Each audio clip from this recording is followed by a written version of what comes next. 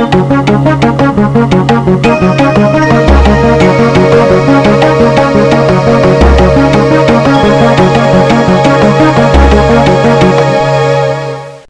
want to ask the question this afternoon, what is your greatest need right now? And how long have you needed it? And with that also, what is it, because we talk about differences between the things that we need and the things that we want. And how big of a variance is all of that in our life? Well, I want to focus on Matthew chapter 6, where Jesus is talking to his disciples, and he's talking to them in their anxiety. And their anxiety at that particular time Jesus is focusing on is about food, clothing, and shelter.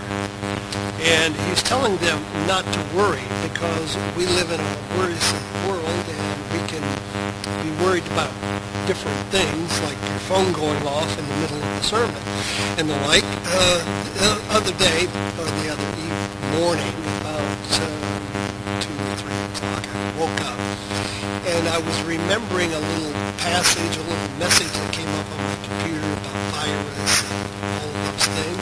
And I said, you know how it is when you wake up, you don't have really the power to do anything, you can't think straight and all that, but I could feel this anxiety beginning to build up in me, and I'm thinking, here I am worrying about something I can't do anything about right now, but I found myself anxious. So here's what Jesus says to his disciples. This is Matthew chapter 6, verse 25. Therefore I tell you, do not worry about your life, what you shall eat or drink, or about your body and what you shall wear. Is not life more important than food, and your body more important than clothes? I'm going to read this whole passage that we're going to look at today. Look at the birds of the air. They do not sow or reap or store away in barns, and yet your heavenly Father feeds them. Are you not much more valuable than they? Who of you by worrying can add a single hour to your life, or a cubit to your stature? And why do you worry about clothes? See how the lilies of the field grow? They do not labor or spin, and yet I tell you that not even Solomon, in all of his splendor, was dressed like one of these. If that is how God clothes the grass of the field, which is here today and tomorrow is thrown into the fire, will he not much more clothe you, O you of little faith? So do not worry, saying, what shall we eat, or what shall we drink, or what shall we wear? For the pagans run after these things, and your heavenly Father knows that you need them. But seek first the kingdom and his righteousness, and all the things will be given to you as well. Therefore do not worry about tomorrow, for tomorrow will worry about itself. Each day has enough trouble of its own.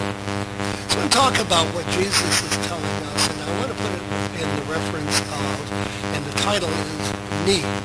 And it started out needs and wants, and it kind of came down to focusing on this particular time of year when we celebrate the birth of Christ, the need for Jesus to come.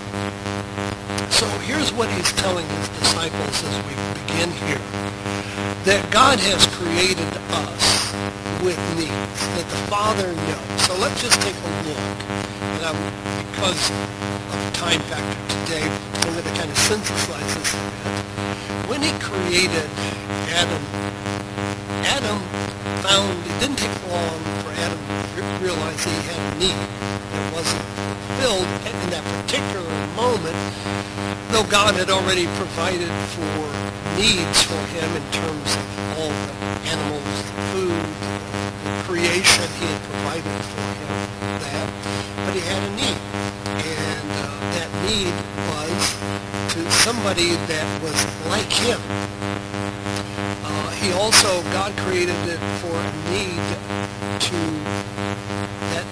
that would love him, and that he in turn could love. And so God has created us with the need to love and to be loved. And we are created in his image because there is a need for us to be like God.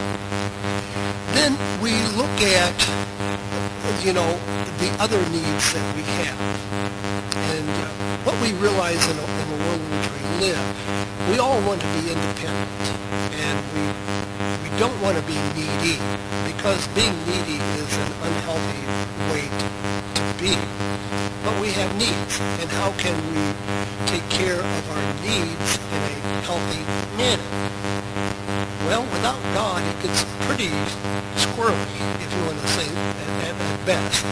So even though we want to be independent, our physical needs at times can dominate our focus, depending on where we are.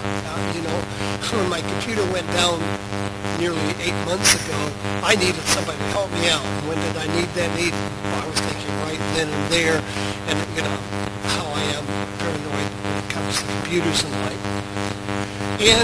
But our need, like Esau, that we may have in a moment, can also blind us for our need in the future. So Esau had a legitimate need. He needed food. He was very hungry. I don't know if he was starving, but it was it was looking that way.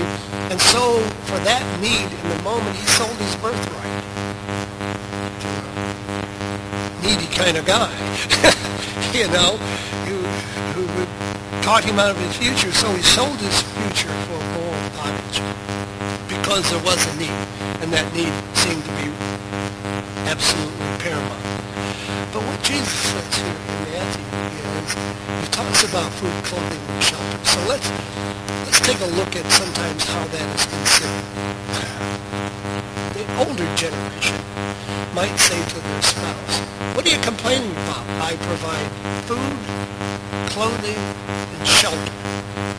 I take care of your needs." But what about relationship? And what about love?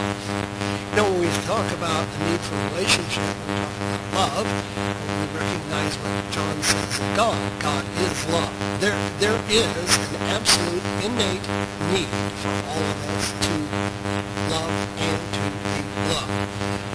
Not just temporarily, but actually to feel and to experience that all the time, even in our difficulties. This is why this is important for us to understand that God loves us even in the times when we have needs and we're thinking that God is not taking care of us in the way in which we want, with the expediency which we think we ought to have. So Jesus said, life is more than meat and clothes and shelter. It is more than that. So Jesus goes to the point of life. So what is life? What is he talking about? Something that's far more important, and that is life, not just in this life, but also eternal life that God is offering to us. And Jesus also makes a statement, and it's important to realize that we have a need to understand things that are beyond us. So Jesus makes a statement to his disciples in John chapter 6, verse 63. He says, you need to understand the flesh profits nothing. And you say, whoa!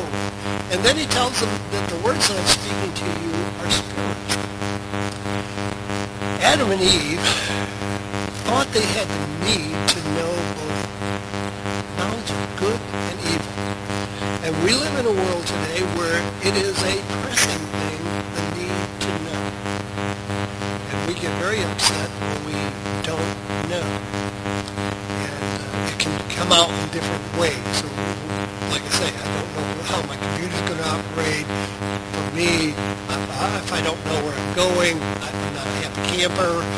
But the need to know.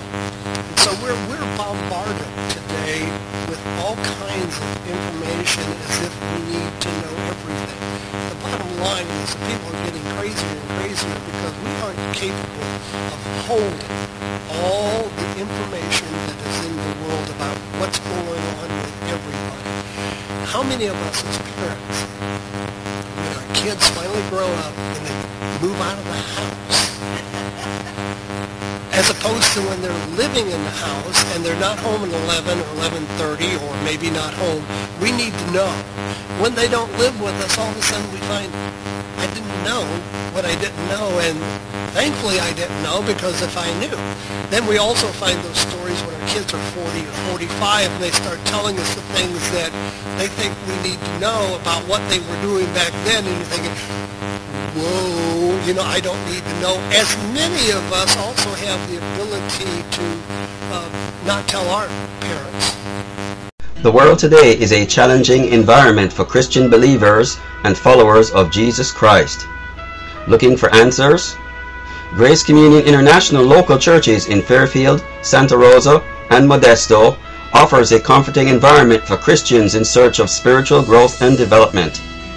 Contact our local ministry. Attend our local GCI churches at the times listed on your screen.